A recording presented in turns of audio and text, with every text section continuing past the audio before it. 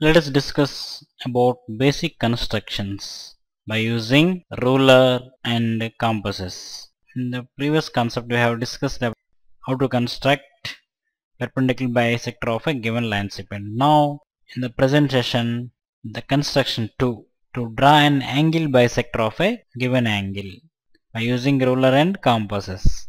So what is the construction? How you will construct the angle bisector of a given angle? See, this is the given statement. Now what is the given data here? Given data, an angle XOY. What is this? This is angle. This is the vertex O and this is ray X. OX is a ray and OY is another ray. XOY is an angle. This is the given angle XOY. Now to prove, what you have to prove? Draw a angle bisector of a given angle. Of a given angle. What is? Angle XOY. Draw a angle bisector of angle XOY. So this is the angle. Now what are the steps of construction? Steps of construction. What is the first step? This is given angle. XOY is a given angle.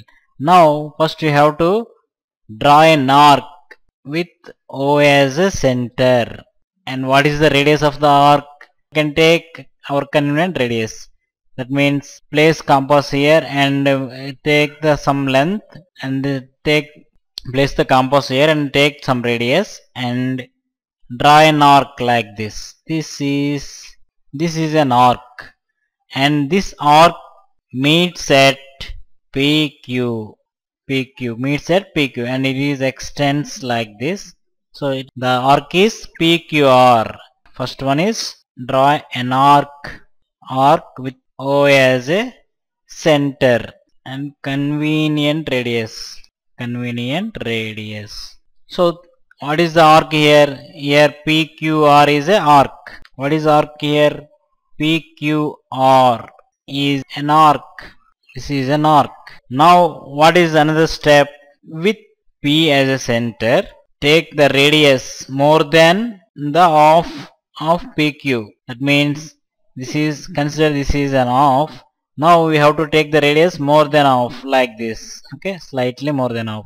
Now construct an arc interior of the angle and radius more than half of PQ and construct an arc here interior of the angle and construct another arc like this with Q as a center and radius more than half like this. Take this is a radius. Now construct an arc here like this. These two are met at this point. This is, let it be Z. Okay. Now join OZ. This is the ray OZ passes through this point. Now this line OZ divides the angle XOY into two equal angles. It bisects the angle XOY into two equal angles.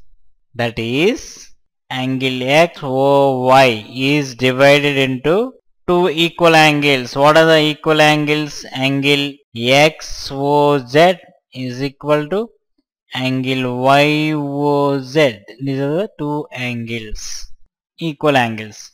The ray OZ divides the angle XOY into two equal angles. That means this ray bisects the angle XOY. So these are the steps here. Second step, with the P as a center, construct an arc in the interior of the angle. P as a center.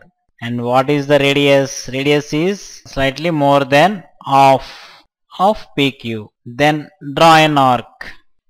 And radius is more than half PQ. Draw an arc. Draw an arc in interior of angle XOY. Interior of angle XOY. This is on. In the same way, with Q as a center and radius more than of PQ, draw an arc in interior angle XOY. Now join these two arcs are met at this point Z. It is named as Z. Draw ray OZ. Point 4, draw a ray OZ. Okay, draw a ray OZ. Then OZ is the bisector of angle XOY. This is the result. Angle XOY is divided into two angles.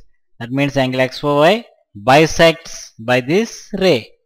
So this is the construction of angle bisector. This is called angle bisector. This is the angle bisector of a given angle. These are the steps to construct angle bisector of a given angle. Thank you.